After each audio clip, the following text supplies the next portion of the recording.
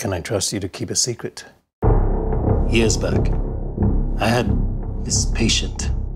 She came to me about this nightmare she'd been having over and over.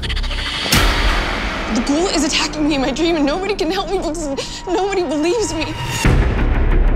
Riley read the threads online that says you have a special talent of some kind. Nightmares are just the reflections, a mirror of the real evil. I'm scared all the time, and if you can't help me, then it's all over. It's all true. I have a talent. I merge with dreams. You see, ever since I was a little boy, I've known what it feels like to walk the halls of hell. What is going on? Visiting a nightmare is not my idea of a good time.